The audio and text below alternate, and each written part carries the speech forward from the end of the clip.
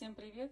Сегодня соседка нашла гриб, дождевик, в Германии гигантскую. Для тех, кто говорит, что это несъедобно. Смотрите, вот это сейчас все я обрежу, корни обрежу. Это грызли эти слизняки. И вот эту вот кожицу, ее нужно всю будет снять. Сейчас сниму и продолжу. Вот я зачистила все грызаное и кожуру.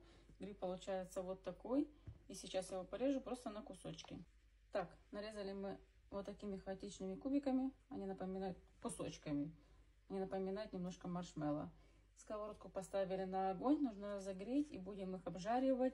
Смесь растительного масла и сливочного, потому что они очень много впитывают масло. Сейчас масло растоплю растительным. И закидываем обжариваться грибы. Они ужариваются очень сильно. Сейчас вот так много, а потом их будет вполне меньше.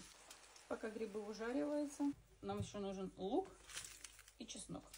Нарезали лук, чеснок кусочек. Тут масло уже впиталось, нужно чуть-чуть немножко подлить масло, чтобы лук с чесноком обжарить. Добавили и перемешиваем, пока масло не впиталось от грибы.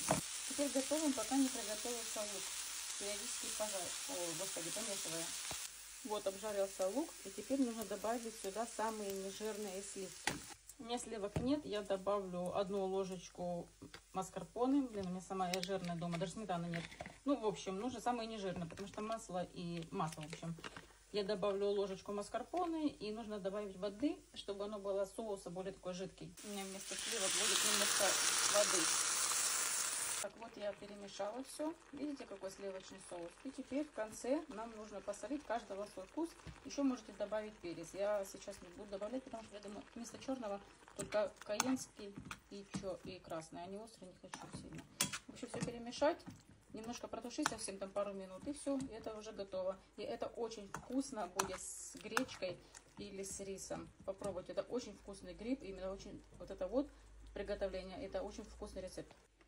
Вот так. А я буду с рисом. Я очень с рисом это люблю. Видите, я соусом грибным поливаю рис и грибочки вот так вот с луком и чесноком. И это очень вкусно. Все, всем пока.